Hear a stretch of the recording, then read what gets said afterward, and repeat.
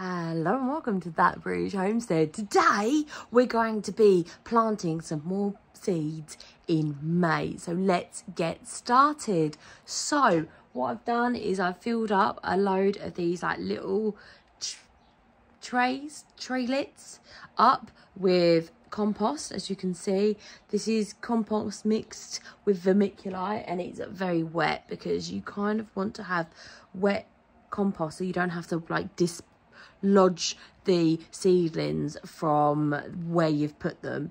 I've also, because this is a bit of a rubbish compost, I've pulled out all the twigs that you kind of find in the compost. So let's get started. Look at my hands. Blech.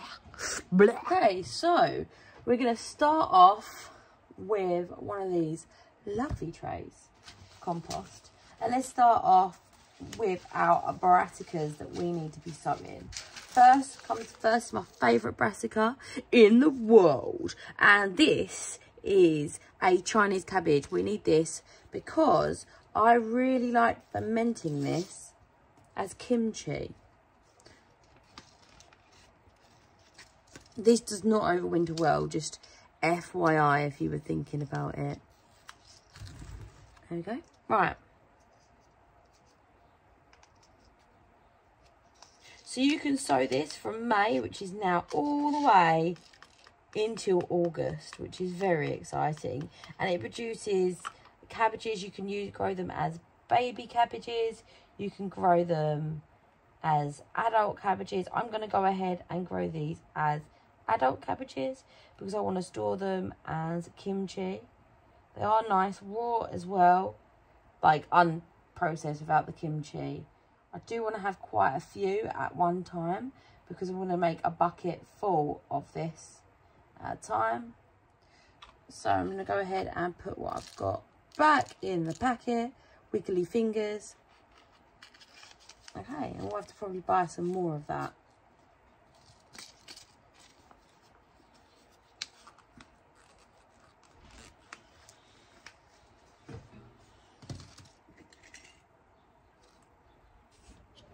It's called Napa cabbage or Chinese cabbage.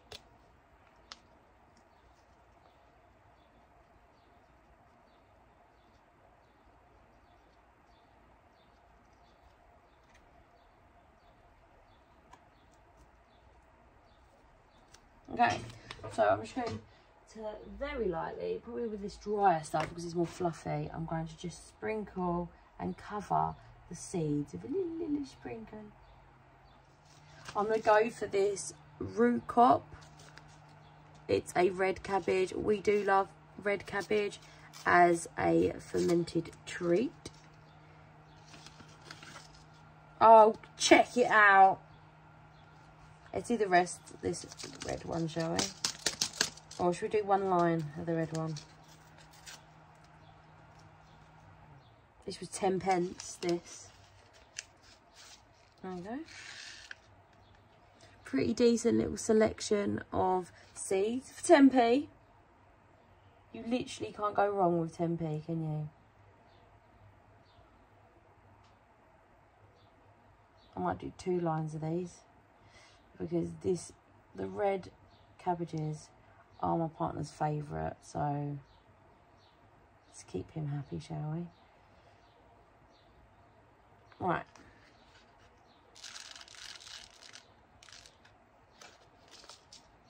So we're using that for coleslaws mostly.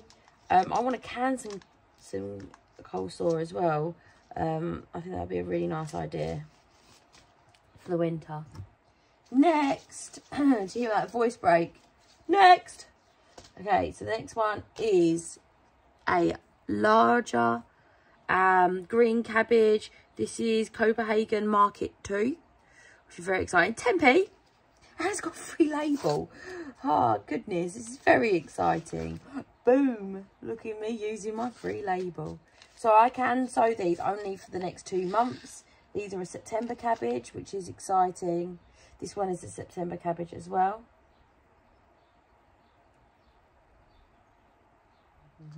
And they do store rather well. But in September, I'll be in the what I like to think of as coleslaw season, where I'm going to be eating a lot of coleslaw and barbecue food, because it's going to be still quite nice weather, but not, you can't really plant anything that's warm loving at that time. You see what I mean? So by the time these come out, I'll be pulling out my tomatoes. There we go, look at those. Dunnage. That's the first lot done. Should we go for some more cabbages, as we're going to be harvesting and storing them? I know what you're thinking, but don't you go back to work in September? Well, I can't imagine anything less stressful than... No, it's nice to have something to do at the weekend, isn't it? I'll do it probably one Sunday, sit and just store them all up. A lot of these will store nicely just left on the side as well for a month or so. Oops. Or I'll just throw all the seeds on the floor, whichever comes first. This one's called winter cabbage. So this isn't a September or October cabbage. It's called brassicas. So it's an edible, obviously. Plant it out in a couple of months. Very exciting. There we go. So that one is done.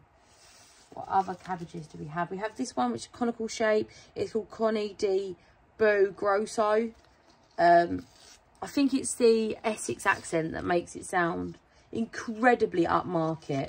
What do you guys think? I reckon so. So this one is going to be a September cabbage. And we all cabbaged out. You know, I do this to myself every 2 years. I do this to myself because I eat a lot of cabbage. And then I'm like, I can't bear it. I can't bear it. I can't bear it. The next year, I don't grow hardly any cabbage. And then the year after, I'm like, oh my God, I miss cabbage. I've got to have some. So then I plant loads of cabbage and then I'm sick of it. It's like a beautiful circle of cabbage life. Summer cabbage green. I have no idea. When it comes to looking at that, I'm like, what does that even mean? I have no idea. It's going to be exciting. I'm going to cut that label a little bit so it fits in a little bit better, because at least I'll be able to read the label and not be like, where's the label gone? Look at that. It's very exciting. Okay. Oh, I lied. Look.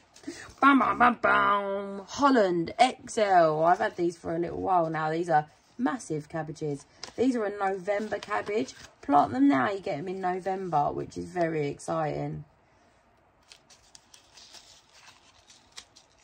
I got these from Marshall's. Like I said, I get my seeds from all over the place. B&Q were the last ones. I love the B&Q sale. I'm so hitting that this year. 10 pence for seeds.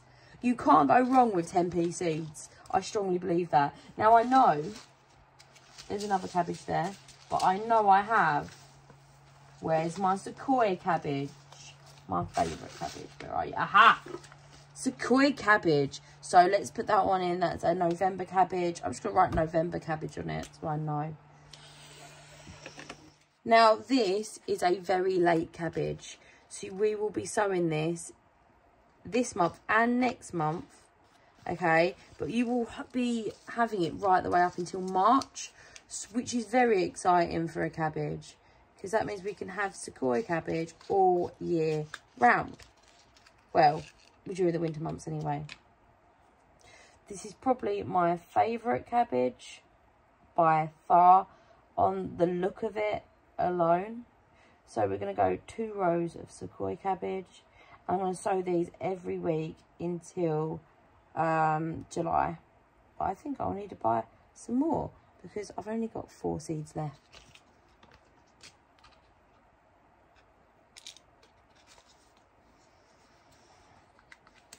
So December all the way. So this will be Christmas dinner, these lot. Not all of them, obviously. But they can be stored in the ground because nothing's really growing. They can be stored super, super, super well for later on in the month.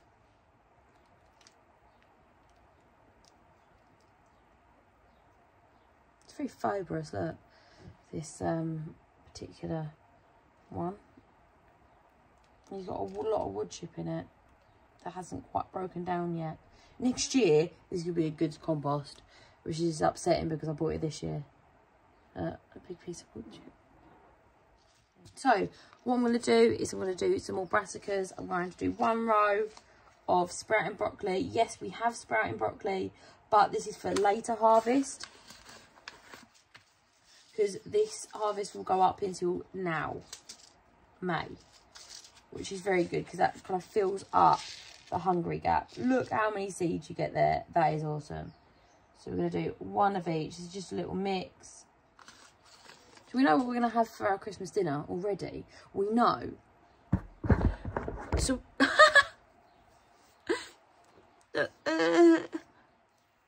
so we know what we're going to have for our Christmas dinner already, and it is May. How crazy is that? In May, I'm already being like, dinner, check. Talking about advance notice. Do, do, do, do, do, do, do. It is 5 o'clock in the morning and I'm like beyond happy. I'm just getting this sorted. This is better than a lay-in.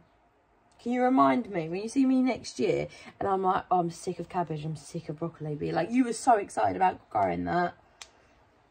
Lettuce. Brussels sprouts. This is the last time, early May, that you can sow Brussels sprouts for this sort of time next year. So I'm going to go ahead and do 1 row of Brussels sprouts. Brussels sprouts, keep saying this, is a very important harvest for us because Jasmine loves Brussels sprouts and we want to fill that hungry gap. Ideally, I want to have something every month to harvest, every week to harvest, to sort of 2 things: offset my food bill, which is important, and to give us some healthy organic vegetables at a reasonable price. So let's do the old, I think were they Bull's Blood? Do I remember? Bull's Blood. And these are from Just Seeds, which is a very good company if you want cheap seeds. So these are Swede. I think the Americans call them rutabaga. And they are a very important harvest for us all the way over the winter months. Now, it's a pretty decent amount in there, as you can see. Go ahead and sow these. Because I don't remember when, I think I got these seeds like 2 years ago. We'll go ahead and do 2 per row. I really like these mashed with carrots. And we eat a lot of Swede. We probably eat the Swede once a week during the winter. Because we do get big Swede. Our Swede tends to grow quite massive. So when I say once a week, they are huge. So we do eat them for a couple of meals once a week. These are slow growing. Most brassicas are. So it's important to sow them this time of year. I used to sow them in winter and they did really poorly because they don't want to be sown in winter. So it's important to sow them at the correct time so they have all the growth that they need. And basically in the winter, all you're doing is storing them in the ground. You're not doing anything other than that. You're just kind of like holding them until the weather improves. A little bit like a root bed, but we're so what's the word, we are quite warm here. We're only zone 9A, so we can store things in the ground. Okay, so I'll be sowing that for the next couple of months and making sure that I have a good amount of Swede, at least 1 per week for over the winter months until probably about March, because March, when the weather warms up and we do move on to our spring harvest, our peas and stuff like that. Okay. Growing your own food, you do have to become a little bit more in touch with what you're eating, and you do notice more probably the seasons that we eat. But Swede is very important harvest for us, especially Christmas dinner. Got my Christmas dinner, Christmas dinner. Okay, let's move on to more brassicas. So I do have this one here, which is red drumhead. I do like this one, and it's the last month that we can go ahead and sow it. Red drumhead is a red cabbage, and I do like our red cabbages. huge seeds. Look at them. All brassica seeds. Focus. All brassica seeds look the same. So these seeds I got from Mega Seeds store. Okay. I like red drumhead. And whilst I'm doing that, I might as well do some green Brussels sprouts as well. So the way you find out that these are harvestable is that you squish them and they've got no give. Let's go for the Brussels sprouts, shall we? This is the last one for these as well. These ones was from Seeds Mega Stores. I do like these packets, and these are called 7 Hills. Right, moving on. We're going to be looking at some cauliflower. This is purple cauliflower, which is rather exciting. This cauliflower is frost tender. You would kind of think that all brassicas are like able to be out in the elements, but cauliflower I've found to be very frost tender. I will be storing some of this in piccalilli and in the freezer. I don't remember the store. Oh no, Happy Shop. Green Happy Shop, sorry. So it is a purple variety called Viola. Should we do an igloo as well? Yep, this is the last time we can sow igloo. Do some white cauliflower as well. Last row. What brassica should we do on the last row? So we do... Didn't we do some more sweet? So for this whole tray, I'm going to be doing these asparagus. I love asparagus. We've just started harvesting our asparagus. We've grown from seed, which is incredibly exciting. And I would love more. I like to grow them in trays and then move them into pots later on down the road. And then during the sort of dormant period, I will sow them out in early sort of January, sort of February, March time, depending on the weather. I could even wait until April to do so. That is all of them. Asparagus. And I think I got this on major discount as well, which is very exciting. So 3 years and we'll get a harvest from these bad boys. Talking about patience. When I first started growing, I was like, 3 years? I'd never grow something that took 3 years for a harvest. But now I'm like, worth waiting. I mean, I waited 7 years for a tree. It's not something that bothers me anymore. It used to when I first started growing, but not anymore. I'm just like, well, I'm going to be alive in 3 years' time. Might as well have something to show for it, eh? So those ones are all done, which is very exciting. Okay, so this whole one. So this whole side, I'm going to do beetroot. So let's start off with some golden beetroot. I'm multi-sowing this in 2s. Remember, these come in seed clusters. You don't want more than 4 in a cluster. So 2 is fine. Might do 2 rows of golden. I like the golden ones. They're nice for salads. What have I got?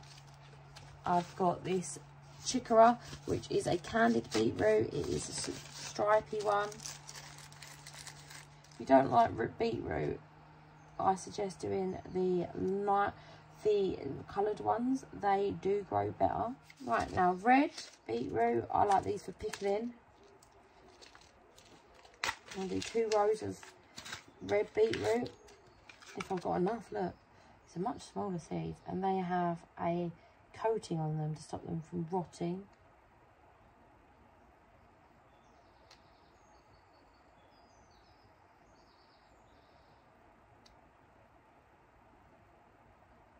Which show up better as well, don't they? Yes, they do. These ones are from Mega Seed stores.